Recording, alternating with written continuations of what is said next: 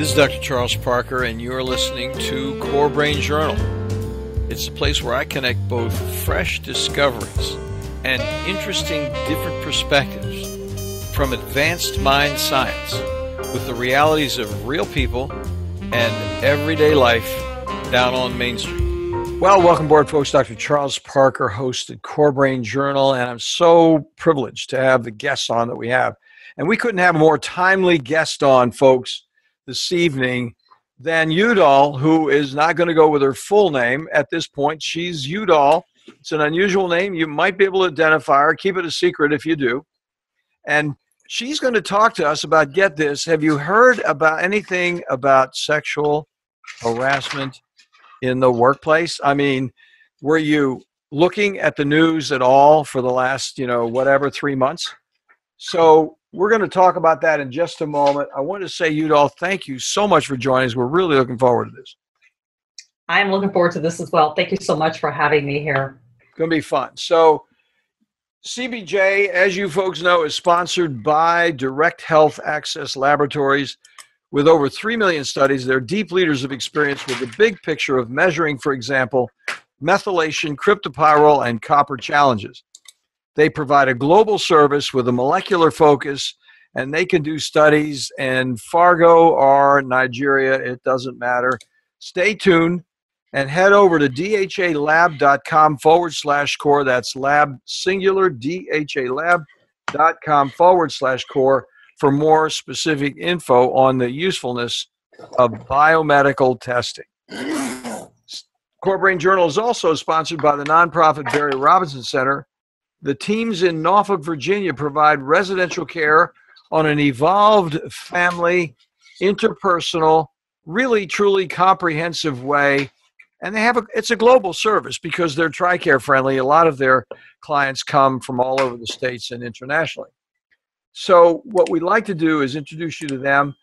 What is really important about Beverley Robinson is they really have developed a more comprehensive biomedical testing service. And so they have an assessment that includes biomedical testing almost as a standard operating procedure for treatment failure. And that is, to me, outstanding work and not the contemporary practice of medicine. It should be, but it isn't. So go over to Beverley Robinson, BARRY Robinson.org/core for more information on their services over there. So let me tell you quickly about Udall, and then we'll find out a lot more about her in just a moment. She has been, for 27 years, folks, operated as a facilitator of transformation by ensuring the synthesis amongst individual, group, and organizational perspectives. She's an organizational consultant. She guides her clients in releasing their chains of slavery, anything that binds, holds, hinders, and stops them from their own personal development so they can take a conscious and effective action in their professional and personal relations so they can grow themselves. And we all know in corporate life, a person can really get stuck with a counterproductive, non-growing corporate management system. So she's an internationally accomplished organizational development consultant with experience managing and implementing projects for government, that is federal, state, and local, and indeed corporate organization. Her specialties include executive coaching, training, design, and development facilitation on this topic tonight, sexual harassment prevention. She lectures on that. And emotional competence, which is emotional intelligence, leadership and team development, diversity programs. She covers the entire scene of organizational development. So let's go ahead. Udall, tell us more. We talked a little bit before, folks, about this conversation. And because we don't have, 4 or 5 hours, which we could really use, we've got to get a little brief scenario here.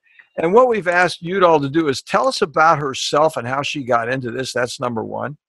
And the second, parenthetical, right after a question, is what do you teach people in some kind of summary? I'm sure it's much more comprehensive than a 15-minute talk, but if you could give us a little bit of an idea of what you say to people to actually prevent sexual harassment in the workplace. So first of all, tell us how you got over here and got into this field. Well, interestingly, how did I get into this? This is 20-something years in the making. But I guess I was that kid, that teenager in high school who loved the people stuff, the people issues. I was always helping my friends on their issues. And when I went to college at UVA, I thought I wanted to be a psychologist, and went to abnormal psych and said, no, I don't want to do abnormality. and so when I discovered I didn't want to do abnormality in psych, I went over to sociology to study groups. And that was a love. I just loved it about how could I do this. And so when I went into my first job was back in the day, it was called personnel, not human resources. So back in the day, I was introduced to training in a personnel office in Georgetown, as a matter of fact, one of my first jobs. And I took a love to training and became a training specialist and decided, though, within my work, I said, wow, training is not effective by itself. You really have to do more work. So I discovered OD, and I decided, well, if I want to do change, then I have to work with the groups as well, the teams, and then I have to work with the leader, then I have to work with the individuals in the group. So I was constantly learning about all of that and the interaction of individual and group and how the teams and the individuals interact within an organization. And so I found myself always looking at the gap and the synergy and interaction between those entities, the individual, the group, the organization, and how could they all, build that synergy so they could work well together. No, so the individual can go ahead. I'm sorry to interrupt you, but I know somebody said, OD, what's that? I mean, it's organizational development, folks. It's not overdose. Okay, I just want to be. we have a group that's listening to mental health a lot, but really, sorry to interrupt, but I just thought I'd make that clarification because. Oh, no, it's a great clarification because a lot of people don't know what it is. It's organization development, and it's almost like you can akin it to the psychology of the organization as opposed to the psychology of the individual. That's an interesting thought, Udall. That's a fantastic thought. Because that would that's the way I look at it. Oh my gosh, that's a comprehensive thought. All kinds of levels of things going on. So interesting. Mm-hmm. So then how did you take that twist? Of course, it'd be interesting because in a way, if you look at boundary discriminations and boundary mismanagement, that would be what would happen in everyday life with an individual. And exactly. And the same thing that happens in an organization. Yeah. Well, I have to say, this is the one thing that often people try to separate, but for me, I've always seen it as one, is that oftentimes people look at themselves as an individual, and when I'm out here in my life, I'm an individual, I'm at home, but then it goes to the workplace, they maintain themselves as an individual, but they forget that everything that sort of happens to you as an individual and that people out in the workplace can actually happen in the workplace. So people don't all of a sudden let go of their humanness because they walk across the threshold of a workplace. If anything, sometimes things about their humanness come out even more so. Mm-hmm. So if you have a desire to be liked at home, then you're going to not lose that desire to be liked at work. It's going to show up even more at work. If you have that desire to, that you want to lead or that you want to be in charge at home, there's a good chance it's going to show up at work as well. So oftentimes, so that's why I call it the psychology of the workplace, because what happens is you bring all these diverse individuals together and there's an expectation that they will accomplish some task, and work, and they will perform, and that performance and the task they're accomplishing, assist with the mission of that organization being able to do what it's claiming it's going to do. But it's all that is humanness that's in there, and that on all the issues that come up and the dynamics and getting these people to move toward the same goal, that's what I do. That's the space that I work in. So I do call it the psychology of the organization. It's so interesting, you know, because what happens if you think about it, I mean, I know you know this, I'm talking to you, but I'm actually talking to our listeners because it's just occurring to me. I don't do organizational consultation work. But as you were speaking, I was reflecting upon the number of organizations I've been in that were both encouraging and interesting and dysfunctional. And the dysfunctional level frequently occurs when assumptions are made about varying levels of intimacy. And I'm sure this is something you're going to get into because when you're with a worker person, a coworker colleague, there's a lot of unwritten, unmeasured, unrecognized intimacy that takes place, familiarity and closeness that's totally appropriate and reasonable as people solve problems together. But I think what happens is, and this is what I'd like you to address, please, because that intimacy in the workplace can be surprisingly misunderstood when individuals with different levels of dysfunctional self-esteem enter into that soup, because then they're going to be seeking different levels of reassurance, approval, all that sort of thing. So let's go ahead and talk about that. Yes, that's a great point that you make and that's what I was talking about all our stuff, our issues don't go away when we cross that threshold of the workplace. It just shows up in a possible different manner. So yes, intimacy in the workplace. So we have things such as we have, workplace romances because people develop that connection with someone else. We spend more time in the workplace than we do at home because part of your time at home is sleeping. So most of our waking hours are in our workplaces, wherever they are. And so, yes, you're going to build connections with people. You're going to have social relationships. You're going to be social because we're social animals.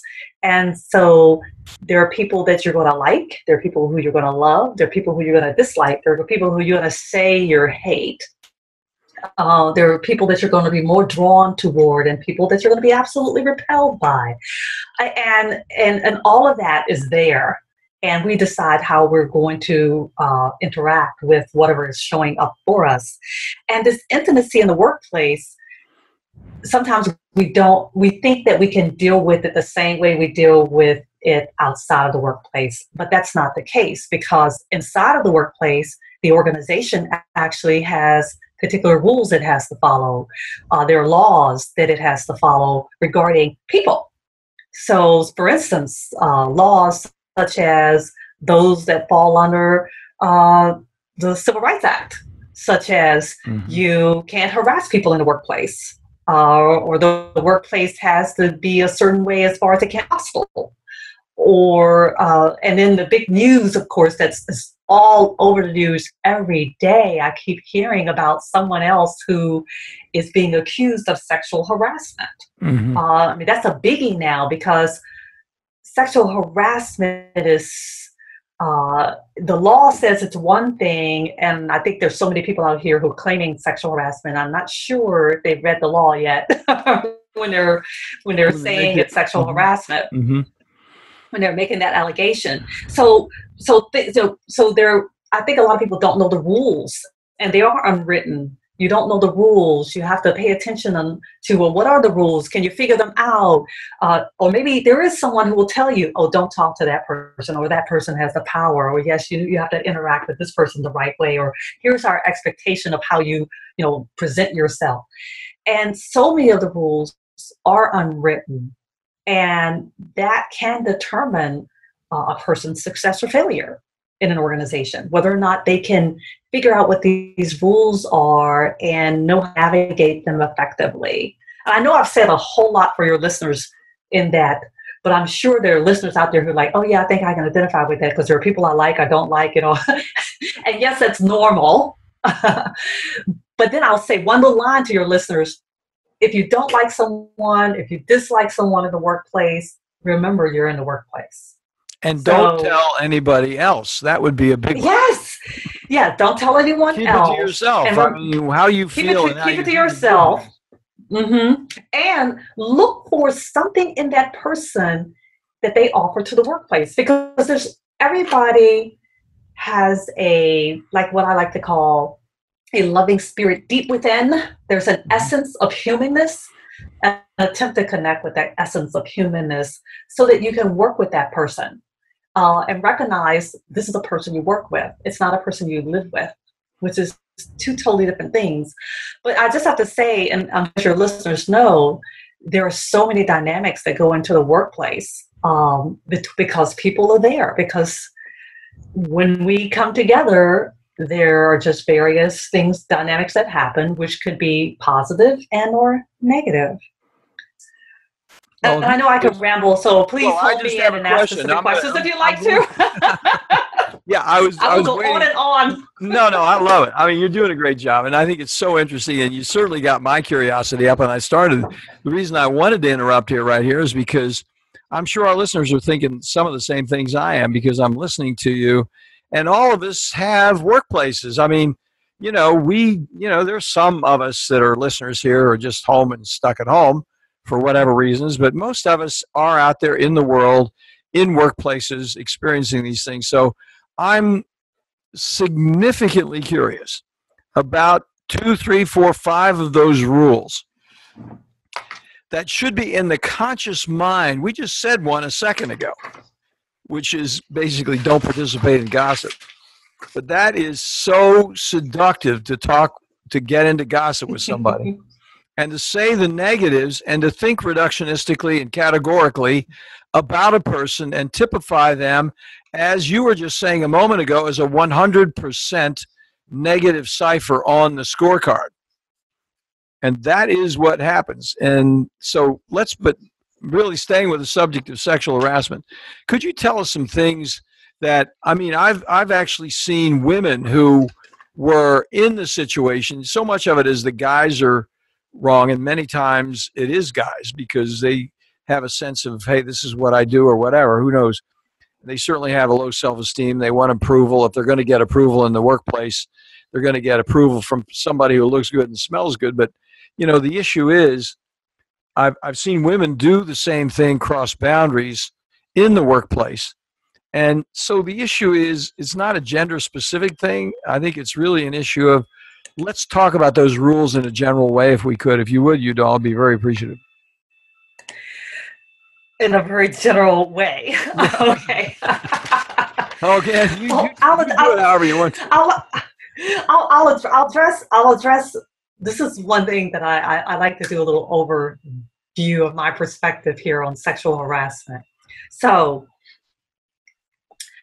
sexual harassment is usually, it's a form of this. It's considered a form of employment discrimination under Title VII of the Civil Rights Act of 1964, and so what it simply means is that you are doing some kind of behavior and a conduct towards someone that may have a sexual nature or sexual connotation to it, and then therefore that is considered to be possibly sexual harassment. But there's several criteria that it has to meet in order to be considered sexual harassment. So it's not just that someone approaches you and says they like you and says they'd like to take you out for a date. That's just someone asking you out. That's not necessarily sexual harassment. Yep, and one of the confusions that people get is that they think that just because it's sexual in nature, such as it's a sexual joke or it's this or it's a sexual picture, that it's automatically sexual harassment. So there's two types of sexual harassment. There's a hostile work environment and there's quid pro quo. A hostile work environment is usually there's conduct or something going on, and it could be behavior, or it could be items or anything that creates an environment that has a sexual connotation behind it. So that includes such things as pictures. It could be sexual emails. It could be songs. It could be any kind of language. It could be someone who's bringing you flowers and cards, and they're asking you out repeatedly for dates, or they could touch you on a body part, or grab your. I think somebody was accused of touching someone's butt or Yeah. any of those things that lends itself to be, they've created a hostile work environment, and it could be considered inappropriate behavior that could lead to sexual harassment, or it's happened pervasively, that means more than once, and that could be considered possibly as sexual harassment. So Then now there's part of quid it was, pro oh, go ahead. That's it. So you're that first one, just to interrupt for a quick second a hostile and work say that a environment. little, it's a hostile work environment, but it is a crossing of a boundary without permission. Yes, definitely crossing of a boundary without permission. But the piece about where you could have like posters of a sexual nature. Back in the day, we had certain environments such as police departments, fire departments, traditionally male, and they may have calendar girls, all these kinds of posters, nude photos, pinups that could have been part of lockers in the workplace. And when those particular workplaces were then infiltrated with women, and where more women were brought into the non-traditional work roles, they were asked to clean those up. And so a lot of, so some of the stemmed out of how environments were occurring were, people were overstepping the bounds of what would be considered appropriate in the workplace. So then we have that, so that's hostile work environment. Then we have quid pro quo. Quid pro quo is usually, it's always actually, it has to be a supervisor, manager, someone who has the authority to hire, fire, discipline, who has asked for possibly a sexual favor. If you do this for me, I'll do that for you. Yeah. That's quid pro quo. So when we're hearing about things in the news where we have people who have, they've been the leaders in the workplaces, they are the managers, the supervisors, the VP of the owner of the company, where they have that power, then that's quid pro quo. If they've asked someone to, you do this for me, then I'll do that for you, then that's quid pro quo. If they've done that, if they've touched someone, but they haven't asked for a this for that, then it's hostile work environment. They created a hostile work environment. The thing, though, that I have a concern with is that because we live in the world we live in, and because our workplace more than, and we have so many men and women both in the workplace, oftentimes I think a lot of people think that what they can do outside of the workplace, they can do inside of the workplace. They think that if I ask someone at a bar, by I'm being persuasive by repeatedly asking them out, I'm approaching them in a certain way, I'm saying certain things to them, out here in the general world, that I can go into the workplace and do the same thing. The workplace is not a bar. The workplace is not a place where you're supposed to be trying to come on to people. That doesn't mean somebody's not going to ask you out for a date, but it's not you have to pay attention to what is the law, how the organization has to make sure that everyone has an environment in which they can be effective and successful. Based on law, it cannot be a hostile work environment. It has to be harassment free, because those are protected by law.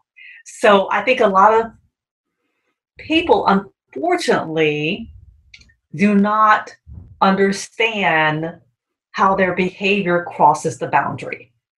They do not understand what behavior crosses the boundary.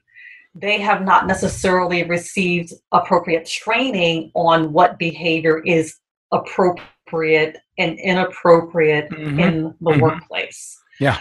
And actually, the Supreme Court laid down that could be a requirement of organizations, that they actually train their employees. So what a lot of organizations are doing are simply having their employees watch a video, or having their employees watch a PowerPoint or a webinar on sexual harassment. And I have a little bit of an issue with that, because it really just tells people what the law is. It doesn't help people to understand how their behavior could possibly be crossing the boundary. It doesn't cover every behavior.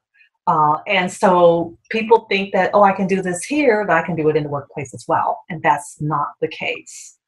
And sexual harassment has become this huge kind of mirror, I think, for us to look at, and to begin to look at how do we really interact with the people around us in the workplace. Now, Udall, I'm going to ask you a quick Go question ahead. here because you got me going on this, and I'm identifying with you doing presentations to corporate America. And I'm thinking about you going over these, and you're an expert on it. You've had considerable experience with it. And this is a little bit putting you on the spot, so you may have to think about it for a second. But I'm wondering what was the most challenging question that you had coming from the audience in any memorable way that you said, oh my gosh, that is a big murky area, and this is where you have to go with it. Do you have anything like that in mind? That would certainly pique my interest, because the answer to that question would be a really loaded answer, which would break out a lot of this. Do you have anything like that in mind? That's interesting, because I've been asked a lot of questions. I think there are three that stand out in my mind because they warranted a lot of conversation in the classroom. One had to do with the cultural differences that we have, because we have one, for the first time in U.S. history, we have 4 generations in the workplace at the same time.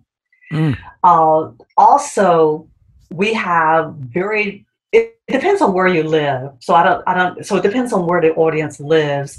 Some cities, some areas have very diverse populations in the workplace. And people's cultural backgrounds, of course, are not the same. And so our tolerances, our boundaries are not the same. Mm-hmm. So, for instance, there was this gentleman who told this story. It was absolutely fantastic. He is from, I believe, Nigeria, but he's from, I believe that's the country. And so his thing was, in his country, they always invite someone. They always eat with someone. And so he said, I will ask people out at lunchtime, and he said, I'll treat.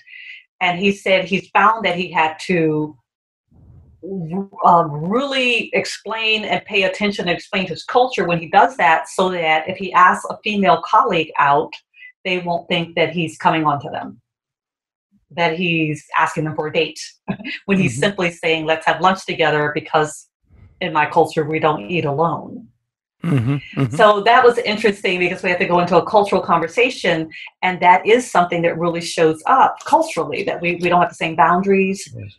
And we do not view certain amounts of touching. There's just a difference in how we are, in our perspectives, and how we see the world, and in our boundaries.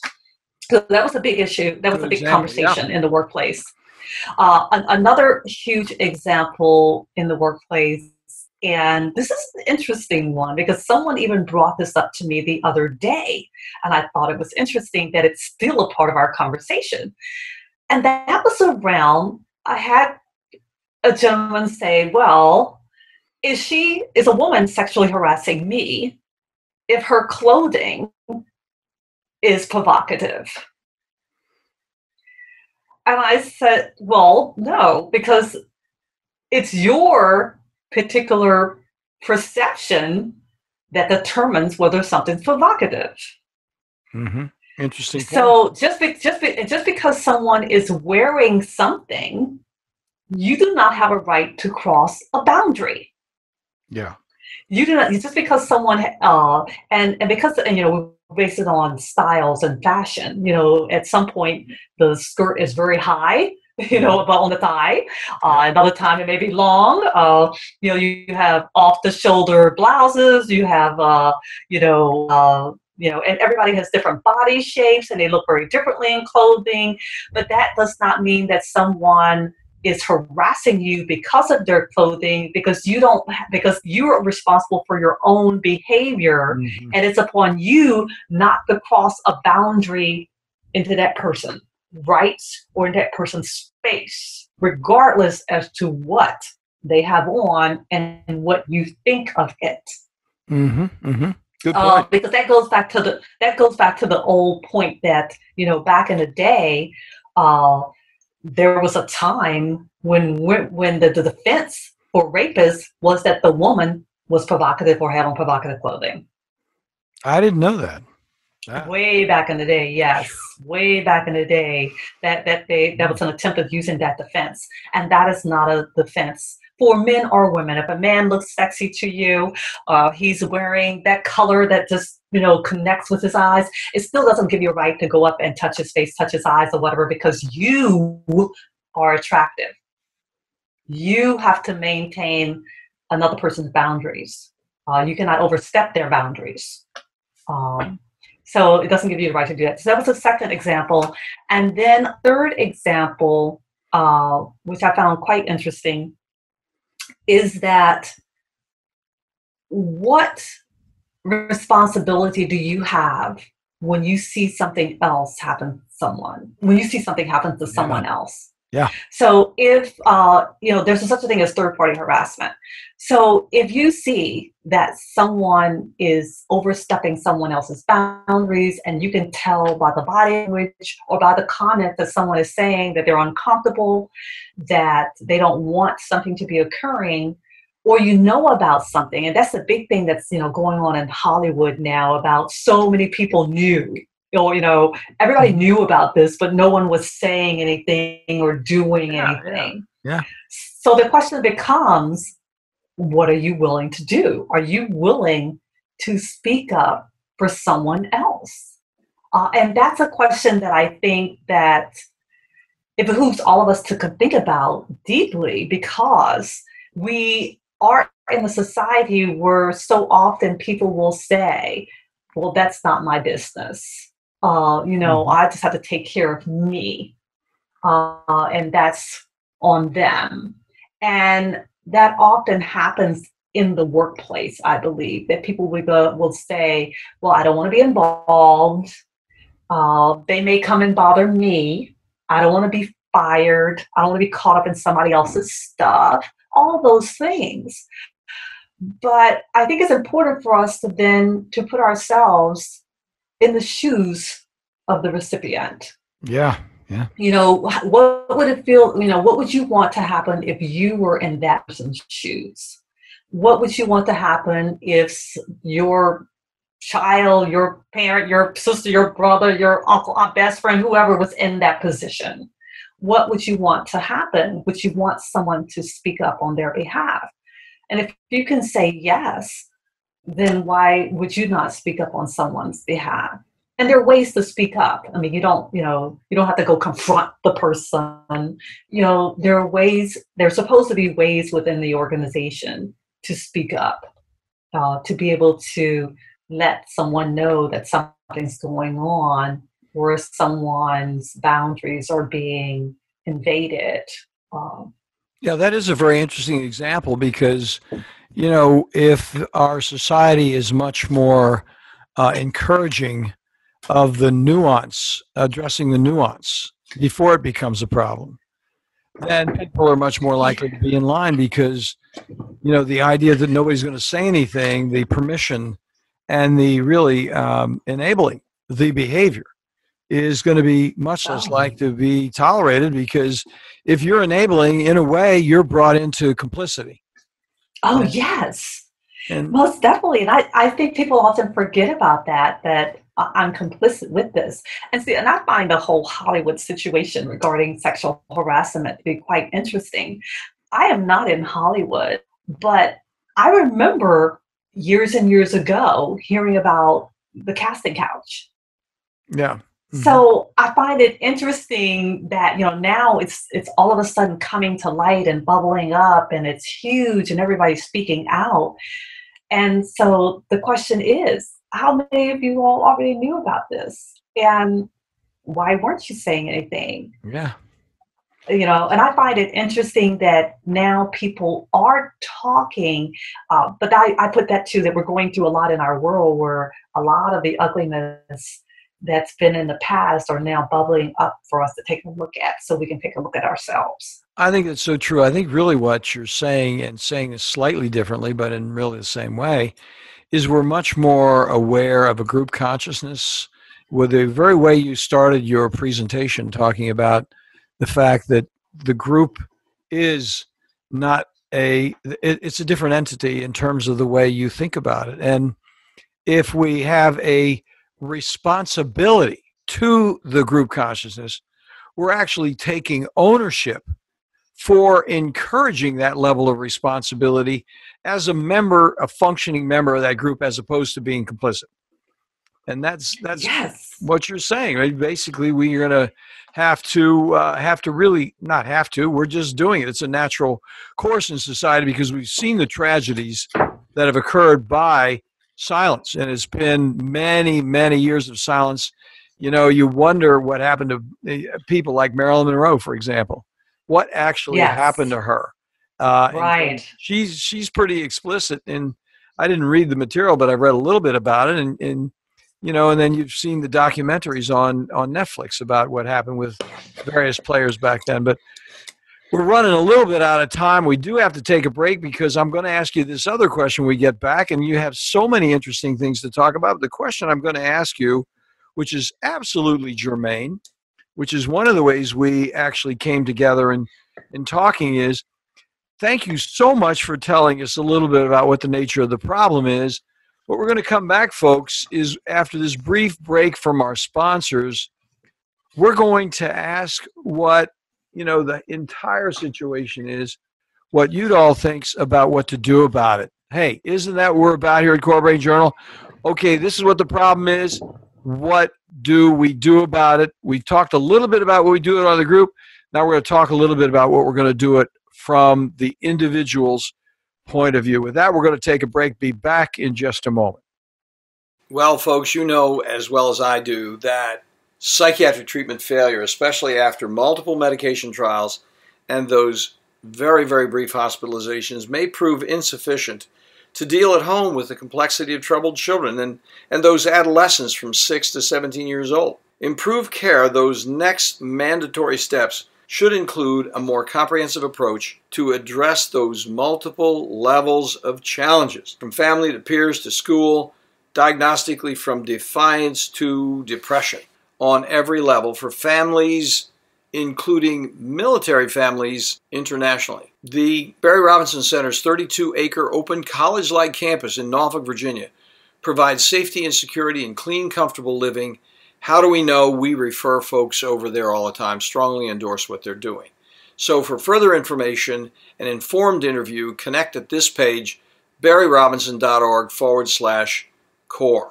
Well, you folks already know that here at CoreBrain Journal, we're on a mission to introduce you to resources that make significant contributions to the investigation of those predictable mind science applications.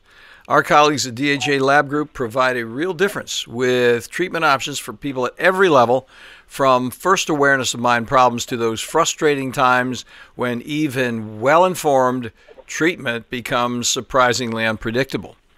For my entire professional life, from psychoanalysis to brain scans, I've searched for, yes, improved predictability. The good news for all of us, from professionals to patients, remarkably effective research offers useful, cost-effective, organic options far beyond guesswork with psychiatric medications alone. DHA lab tests measure unbalanced biomedical details through easily available testing, now available globally for a variety of molecular answers from, for example, methylation, copper, and cryptopyrrole challenges. Check in for more details at dhalab.com core. That's dhalab.com/core. Well, thanks again, Udall, for coming on board, because this is such an interesting and such a timely conversation, because all of us need to think more deeply about these matters instead of just swimming around in our heads wondering where we go. And we appreciate your guidance in this regard. Let's take the remaining time to talk about what you as a professional think could be helpful with individuals who are in the circumstance of the problem what can they do about it? How can they heal? That's a whole range of multiple questions and multiple answers. Please start that conversation, if you will. Okay. Well, so definitely if you're in a situation in your workplace where you think that you are being harassed and or sexually harassed, the key, of course, is to report it to most organizations, not all, have a complaint process. And so follow that complaint process. And if you're not satisfied with the results of the complaint process, and even at the same time you're making the internal complaint process, you can always go to EEOC or the Equal Employment Opportunity Commission, because they are responsible for tracking and investigating harassment and sexual harassment claims in workplaces in the United States. And so that's one of the first things you want to do is definitely take care of yourself that way. If you're afraid to report it inside the organization, go directly to EEOC. You can look up their information online. They're all over the place. You know, they are a federal agency, and there's always local EEOC offices in every city. There's a place to go. There's telephone numbers and emails and all that stuff to contact them. But moving it out of that realm and going into what can we do as individuals, I think you made a very an excellent point in the first half of the show regarding how it's about the boundaries. It's about being able to understand where you are and where someone else's space begins, and recognizing that we're all human and to respect another person's space. So that simply means that you are not touching someone without their permission. You are talking to people in a way that is, it doesn't demean them in any fashion. But here's one thing, I have to make this little point. What I so often find is that the people who overstep boundaries don't understand boundaries. The people who are saying stuff that's not appropriate don't understand appropriateness. Yeah. So one of the huge things that I like to say to anybody who's in an organization who has any kind of influence on bringing training into your organization is that you actually bring training into the organization so that you can train your employees on appropriateness as far as behavior in the organization. And unfortunately, that's a space that a lot of times organizations don't want to spend money. And they've gone to the shortcut of, let's do a webinar, or let's just give them a video to watch, as opposed to actually conducting in-person training. And it doesn't have to be long, but people have that opportunity to have the action and ask questions that you just can't do on something like a webinar, or you just can't do it by watching a video. There are all these questions that like all the three examples of those that I gave you, we had those conversations in the classroom because people were able to ask those questions. And they couldn't have gotten that kind of information from a webinar or from watching a video. That's so true. As you were saying, and I was very much appreciating that point, because I was thinking it's a nuanced situation. I mean, boundaries are so fuzzy and so complex based on the way people were raised, what their experience is. I mean, if you're raised in the South versus raised in the North. Oh, yes. Just basic difference. In the South, people will put their hands on you more frequently. It's just what people do. And if you do that, it's what people do. They think, oh my gosh, it's some kind of intrusion. And so, it's an interesting point. I'll stop talking, but I think that's an excellent point. That's an excellent point, because I literally had to train myself out of touching people when I talk to them, because it was a part of part of my childhood was in the South, and that's just a part of how you communicate with people. You touch them on the elbow, you touch them on the back when you're saying something. But that's something that not everyone wants that. So I also put out to people that if something like that happens, consider Why is it happening? Because I think we're a very litigious society. Yeah. So often people are like, oh, he touched me. It's sexual harassment. Yeah. No, not necessarily. Unless they grabbed a sexual body part, immediately that's probably going to be considered sexual harassment. But if they just touched you on the shoulder or the arm or something like that one time, no. That's not necessarily sexual harassment. So you're saying the elbow is not a body part. It's a body part, but at the same time, a one-time situation where someone touches you on the elbow or the back because they're chatting with you or whatever is not necessarily by law going to be considered sexual harassment. However, an organization could say, you're not supposed to touch the person. That's inappropriate behavior.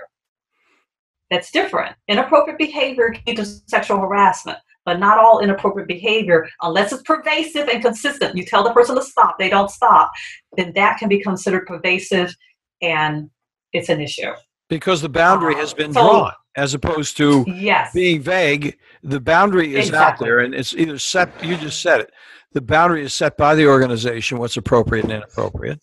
That would be a boundary. And either people can follow that rule or they're going to Exactly. So definitely, if something's going on, if you want someone to stop, say stop. Be very clear. Don't hem, don't haw, do not beat around the bush. Say, please stop that behavior. I don't think it's appropriate, or it bothers me, or concerns me. It makes me feel uncomfortable. Say all of it. And the person should stop. If they don't stop, that's an issue. You definitely report it. That's an issue. And it extends to customers, clients, vendors, anybody that comes into your workplace. All of that's covered. So let's talk. You specifically asked a question though about what do if you are a victim of this kind of a situation. The various things I just mentioned as far as those are legal things, but then also sometimes that can stay with you. Beverley Searle and I just finished conducting a study a couple of months ago regarding post-traumatic stress disorder, and we did it specifically around adverse events or trauma that occurs in the workplace. And with our study, I think we had 2 people who were actually harassed in the workplace. And these people actually had experienced, we use what's called the DOS-21 scale. This is a psychological assessment to determine whether or not they had anxiety or depression or stress. And then we also use what's called the PCLC, which is a post-traumatic stress disorder checklist that's what's developed for civilians. They use it with the military as well. And we discovered that the people who had experienced workplace harassment, these particular people definitely had PTSD. So it depends on, not every person who experiences harassment in the workplace will end up having PTSD or depression or anxiety or stress, but some people will. Yes. And so for those people, not only finding out if people had stress, depression, or anxiety or PTSD from workplace trauma, but also we were using a process called the My Envisioned Mind, which was developed by Beverley Searle, and she's based in Australia. We used her process to work with people on actually alleviating the PTSD. And it was only a 10-hour process, and most of the work that we did was over Skype. And we had a significant results from our study. Everyone who had any level of depression, anxiety, and stress, or PTSD, we brought them down way below the process. The process brought them down way below what were considered the normal levels.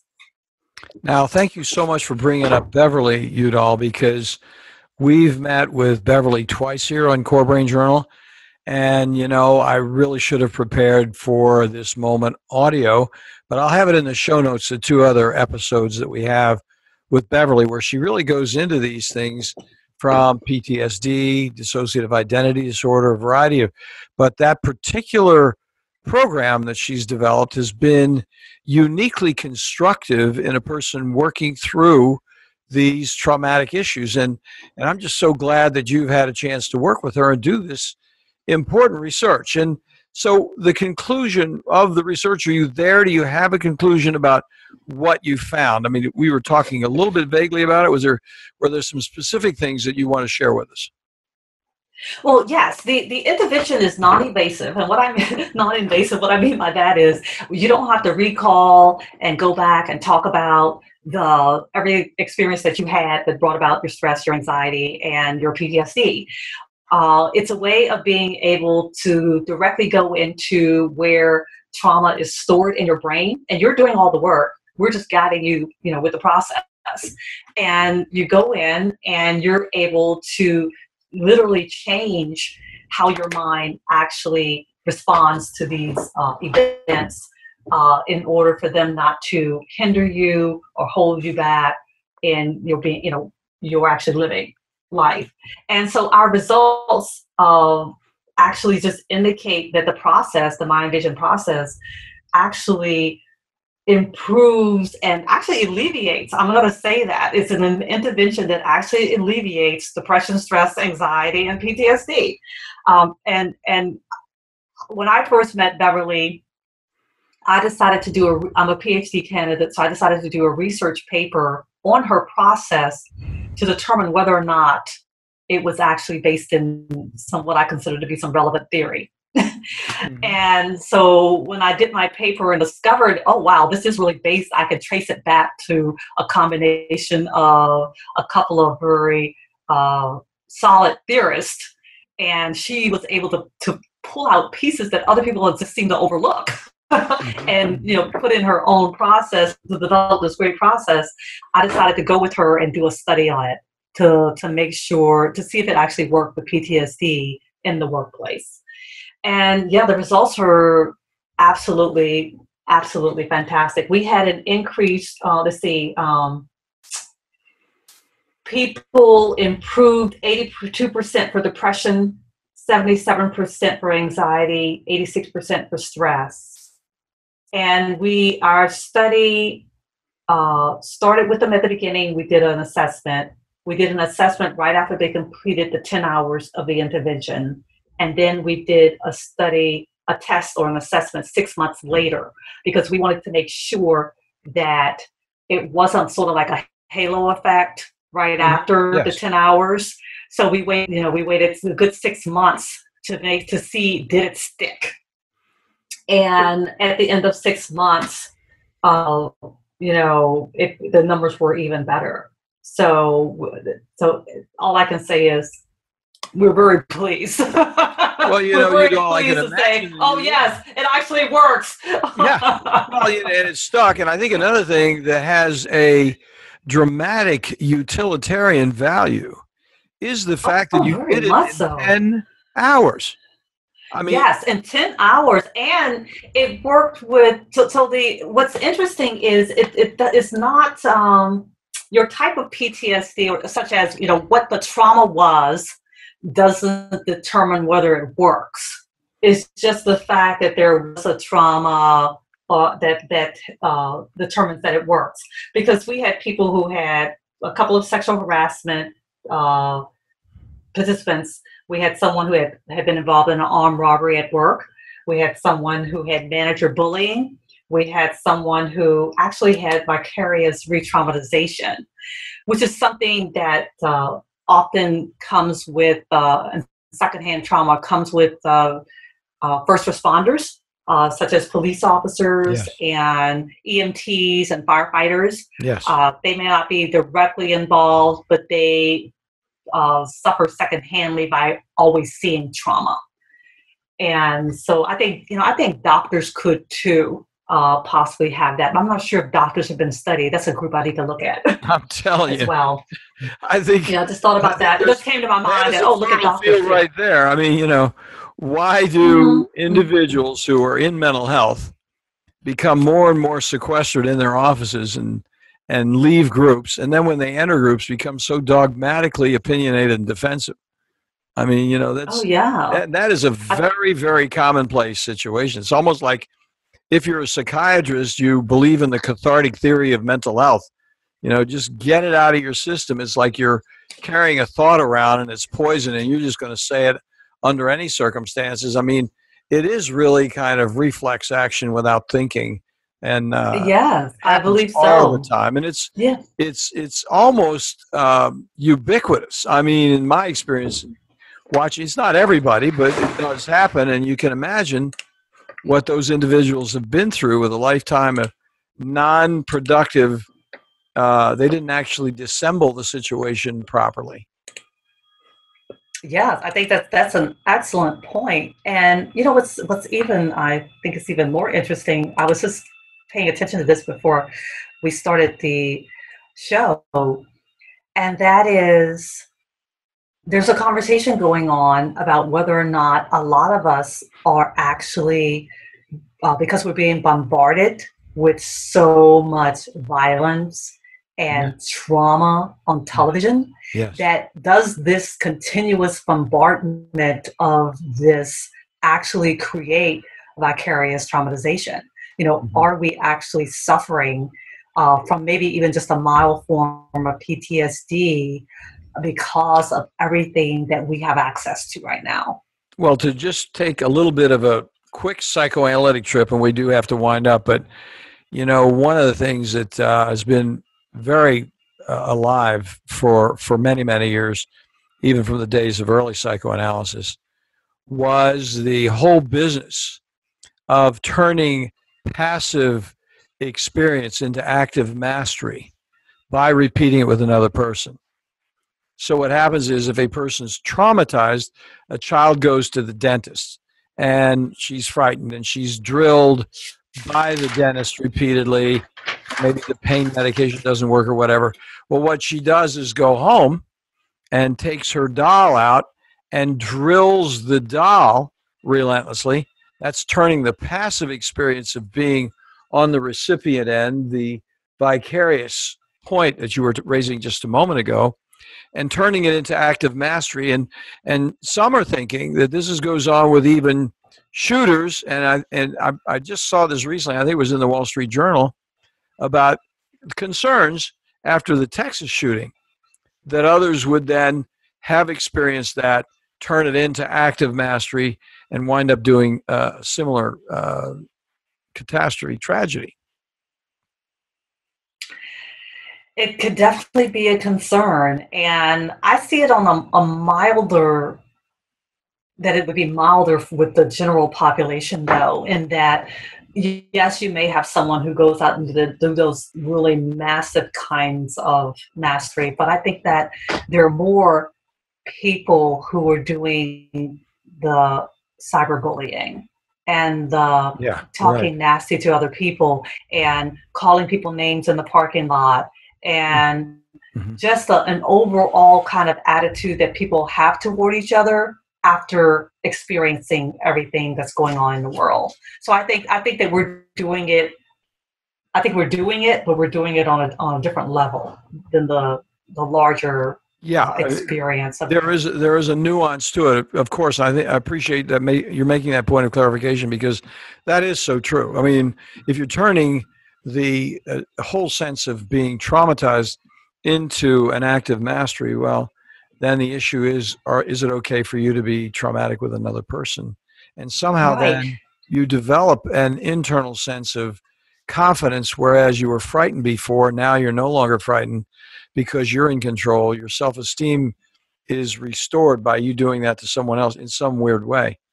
And, Yes. And what's interesting, what's going, and I think we could talk all day about this, because I'm moving a little bit from the workplace, but I think it's all connected because we're all connected as humans. And I'm very much into that collective mindset that we have going on. And we look at what's going on with so many people are ODing, which says to me that there's a lot of people in pain. There's so many, they're expecting the suicide rate to be up in the millions, by the end of the year. So you go, this is interesting. All these trends that are going on. Well, this is a lot of pain. Where are people getting all this pain from? Why are we wearing all this pain? How is it coming to us? Mm-hmm. Is everyone's life so really, really, really bad? And, I think it's how we are, our resilience level is something to look at as well. Mm-hmm. But then resilience is built up usually starting in childhood. It's a little harder, I think, as you become an adult.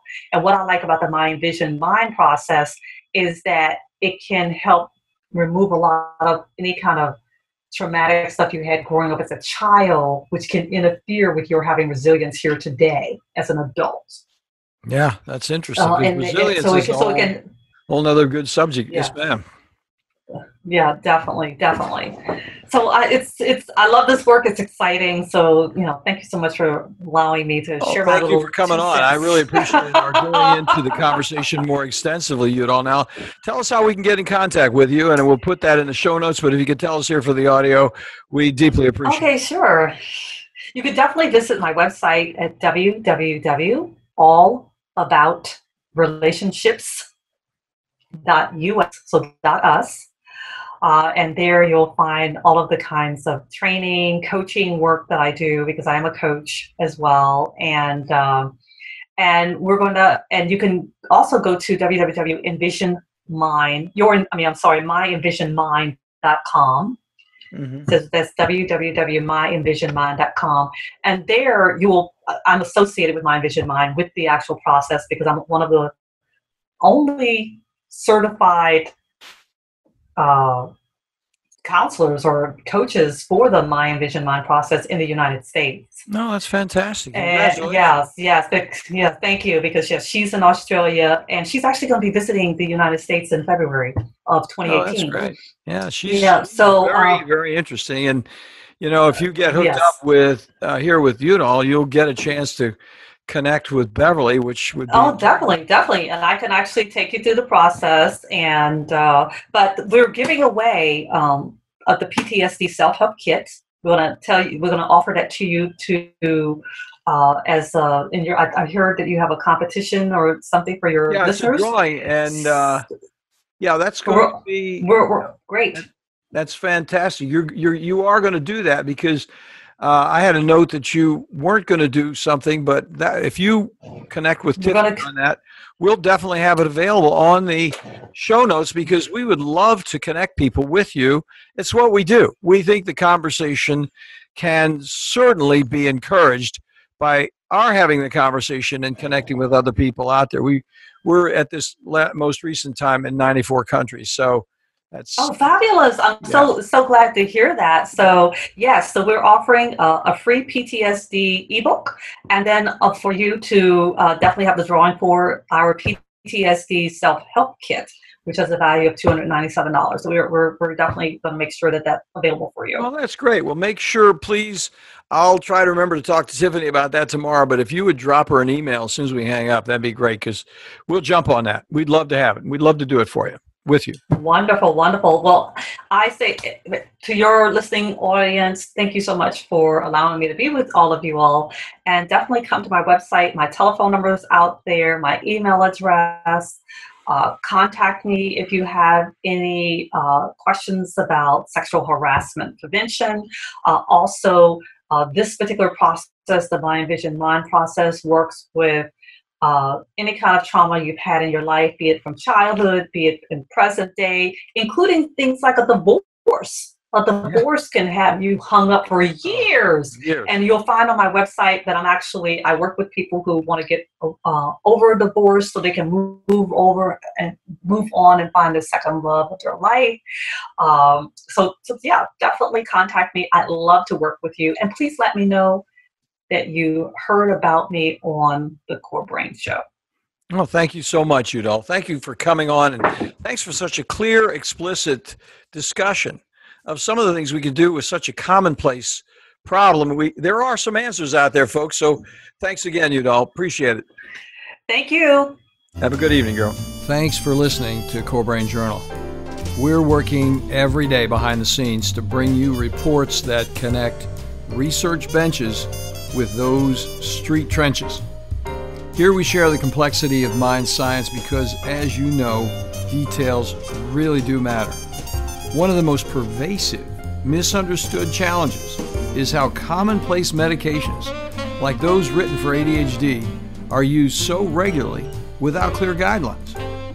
If you think you'd like more specifics, take a minute to download my 2-page PDF packed with video links and references on the absolute essentials of how to start ADHD medications. They're easily available at CoreBrainJournal.com/start. Thanks for listening. Do connect and stay tuned. Together we can make a difference.